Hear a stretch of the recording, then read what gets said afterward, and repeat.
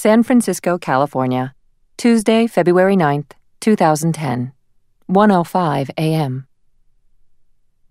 Ex-husbands were like bad pennies, Alexandra Clarkson thought, arching her back as a wave of pleasure washed over her. They kept coming back. At least hers did. And she, horny, idealistic idiot, kept opening the door and jumping into the sack with him. But damn, he knew just the right things to say and do. She moaned and rubbed herself against his hand. Yes, just the right things. She wrapped her legs around him, urging him on as he slipped into her. She let her mind wander as sensation rippled over her. Suddenly, a series of images raced into her head. Strobe light-like, one after another. A robed figure, face obscured by a hood, flickering candles, smoke curling upward, naked bodies writhing together. A faceless baby screaming. Alex froze, passion obliterated by fear. On top of her, her ex rocked, moaning, seemingly oblivious to the fact she was no longer participating in the act. Fear became panic. She couldn't breathe. He was crushing her. A primal thundering beat filled her head. With it, the certainty she was going to die. She wedged her hands under his chest and pushed. "Stop. Don't." She meant to scream the words. They came out a choked whisper. He didn't stop. She struggled then, pummeling his back with her fists. "Get off me!" The last came out as a shout. "What the fuck?" He rolled onto his back, breathing heavily. "Shit, Alex, what's your problem?" Trembling violently, she sat up, pulling her knees to her chest. "My problem is you, obviously. Go away." "Gladly, schizo." He climbed off the bed, grabbed his clothes, and looked back at her. "You're one freaky chick, you know that?" She was. Alex dropped her head to her drawn-up knees and closed her eyes. Dear Jesus, what just happened? The bathroom door slammed shut, and she drew a shuddering breath. What was her problem? Yes, he'd showed up at her door. But she'd invited him into her home and bed. Why did she keep making a monumental mess of everything? Light sliced across the bed as Tim emerged from the bathroom. She lifted her head. He stood in the rectangle of light, a dark silhouette. She didn't blame him for being pissed. "I don't know what... I'm sorry," she said softly. "I feel like an idiot." "Are you okay?" Was she? She wondered, even as she nodded. "Is there anything I can do to help you?" Yeah. Change her life. Fill the empty places. Turn her into an ordinary Jane who had a settled, ordinary life.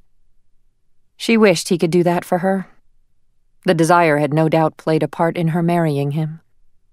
Unfortunately, no one could change her life but her. "Afraid not. Thanks for the offer anyway." "This mistake was mine," he said, crossing to the bed. "I'll take the credit." "Booty call gone bad," she murmured, looking up at him. "I warn you, it's going on your permanent record. We'll make this divorce work, I promise." He smiled slightly and threaded his fingers through her dark hair, then tucked strands behind her ear.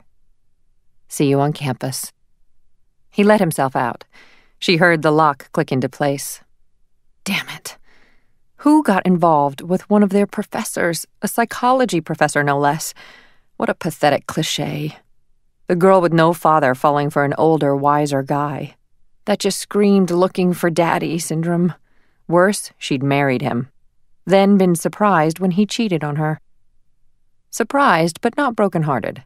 That had told her everything she'd needed to know about their relationship, and things about herself she'd rather not have known. She was, indeed, one freaky chick. Alex climbed out of bed and, shivering, slipped into her robe. She wandered into the apartment's living room to the large front window.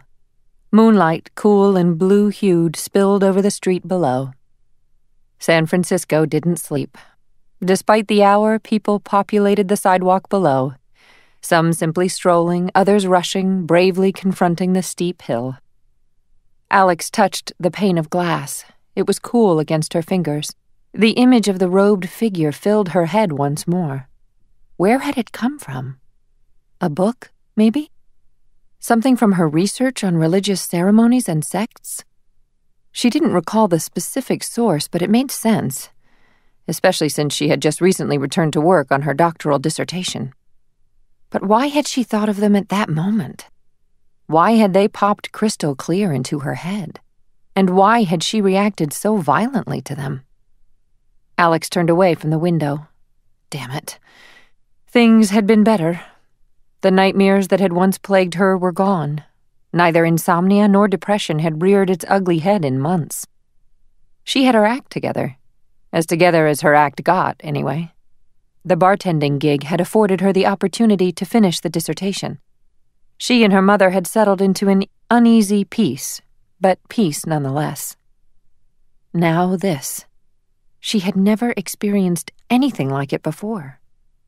Alex rubbed her arms, suddenly chilled. It had been nothing. The trick of a mind actively engaged in research. Proof she had chosen the right time to return to her work. The moment made sense as well.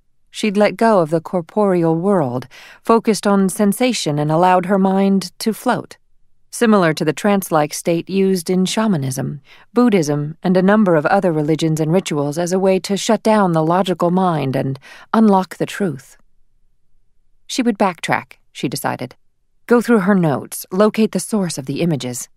Until she did, this thing was going to bug the hell out of her.